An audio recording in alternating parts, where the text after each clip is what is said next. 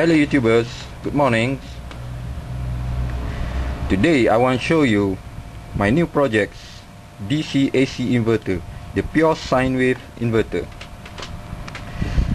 But now I'm making new 24 volt to 240 volt AC inverter. Everyone know the 24 volt have a more advantage because you can use a small size wire for any high wattage because of high voltage and low current consumption. Okay, but now I'm using a EI core from TDK, EI50. Okay, look here, I'm using EI50 core from TDK, self-winding. Look, data sheet, EI series, EI50 core from TDK. Okay. The parameter and then the calculated output power 554 watts at 100 kHz switching frequency. Each core maximum power can deliver 500 watt each. So I parallel to and make output to 1000 watts. The input 12 volts. The input 24 volt. From the DC bus step up to 330 volt DC. The 330 volt DC to the modulation board. The high voltage chopped by sine wave generation, and then sine wave pre-amplifier, PWM generation, and dead time generation, and H-bridge circuit, H-bridge driver by IR110, and finally the H-bridge MOSFET IFP,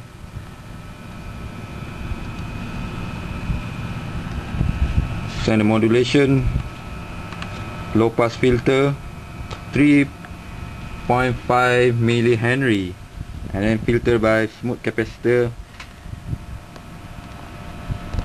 2 microfarad 400 volt, and the outlet to AC, and read it by power and watts meter. Checking voltage input.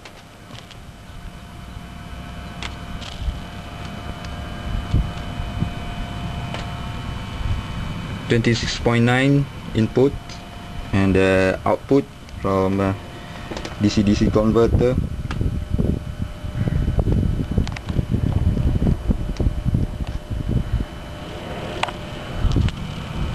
.325.8 volts.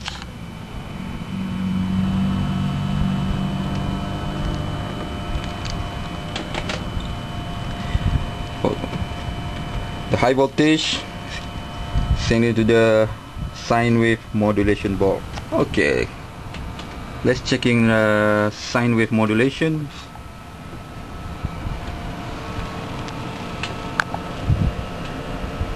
The frequency 50 Hz. Okay.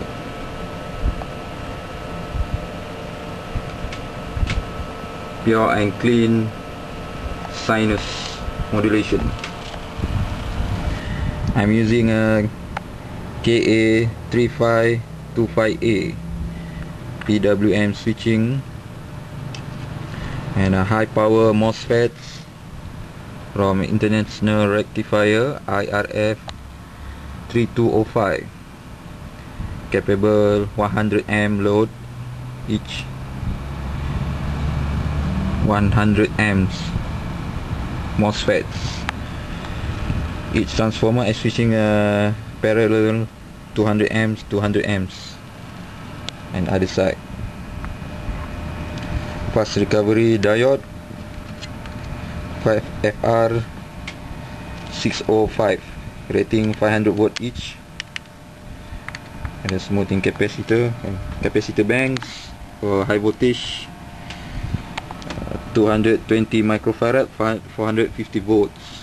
Storage energy raw output DC converter, the 330 volt DC. Okay, this is a balloon choke, prevent the EMF back to DC line. Okay, this is my battery pack, 24 volts.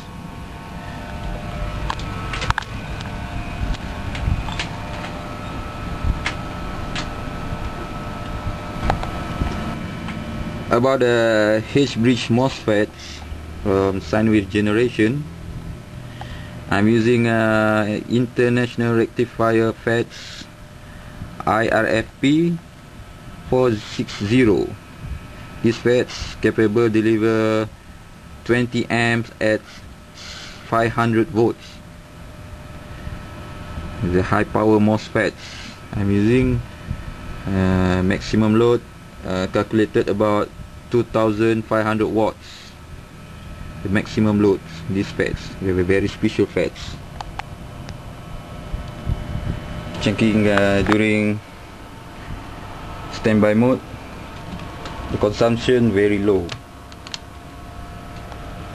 only 0.5 amps, 0.4.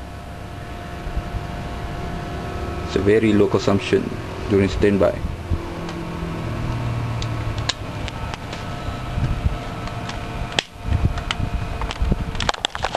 Let's see the output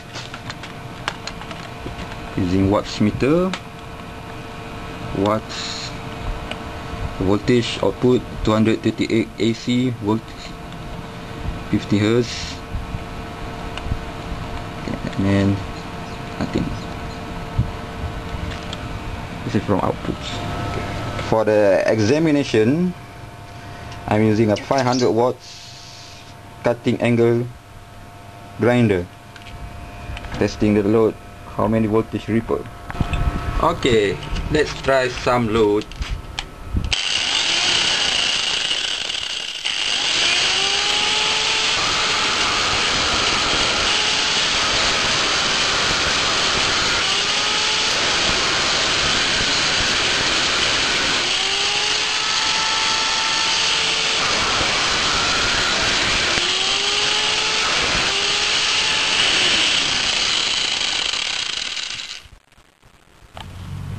At 500 watts, we only consume about 38.6 amps. 500 watts, 38 amps. Okay, let's make some calculations.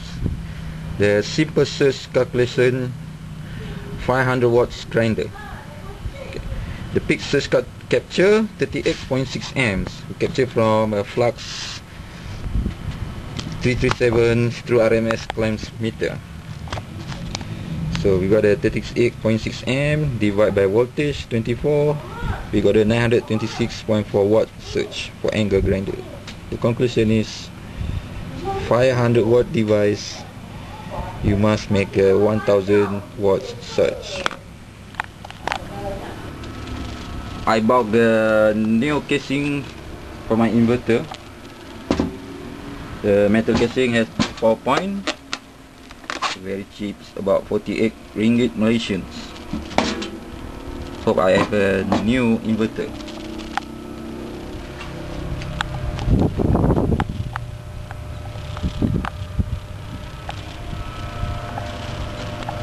Okay, thank you, bye bye.